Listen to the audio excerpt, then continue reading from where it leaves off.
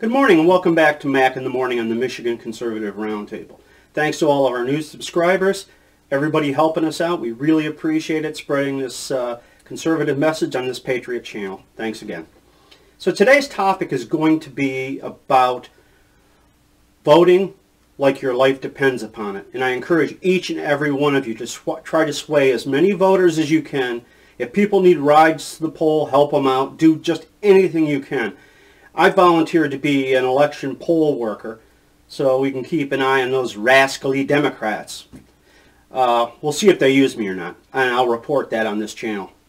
So we already know they're cheating like hell. In Michigan, they're mailing everyone a ballot. Some people are getting multiple ballots, and they have no checks in place for my receiving a ballot, which I did, and I won't use.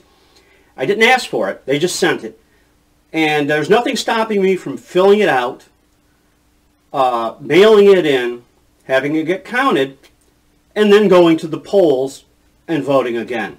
So essentially I would be able to vote multiple times. Now if they've sent them to my past address, which I heard one man got one from an address he lived at 9 years earlier, so he has multiples, he could mail those in, he could go and vote, and that'd be at least 3 votes.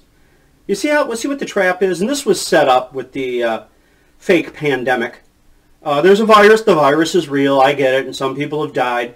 CDC says 94% of the numbers are not COVID deaths, but the mainstream media continues to report 200,000, even though they know it's closer to 12. That said, they're on their way to cheating. Now, they've made a number of threats. If Trump makes a Supreme Court justice pick, they're going to burn down the country. If they get elected, or when they get elected eventually, because they will eventually, they're going to stack the court. This is nothing new to Democrats. Franklin Roosevelt tried it way back in the day.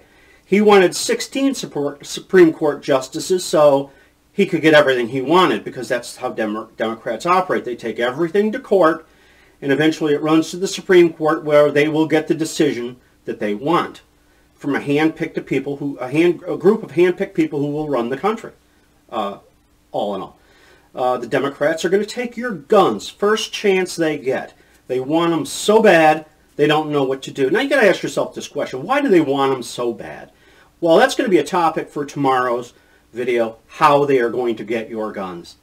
And I know a lot of you are out there saying they'll never get my gun. I'll fight to the death. Well, hang on to that thought for tomorrow. They promised to punish us. Kamala Harris said they're going to hunt us down, us Trump supporters, and they're going to punish us for our wrongdoing and our fascism. They continue their violence. They just make threat after threat after threat with violence. That's how they operate. If Joe Biden gets into the White House, or essentially Kamala Harris gets into the White House, they are going to jack your taxes up so high you won't even be able to believe it. The AOCs of the world would like a 90% tax. Bernie Sanders is another one. So imagine going to work, working hard, doing everything you can to advance, and then giving 9 of every $10 you make away to someone else. I don't know how people could vote that. In fact, I don't know how any rational thinking person could vote for Joe Biden. I know why some won't, because they're so full of hate and rage against President Trump that they'll go out and vote for Joe Biden to teach him a lesson. Well, it'll be your lesson that gets learned. And lastly, I'll just throw this out. Vote like your grandchildren and your children's lives depend upon it, because they very well might.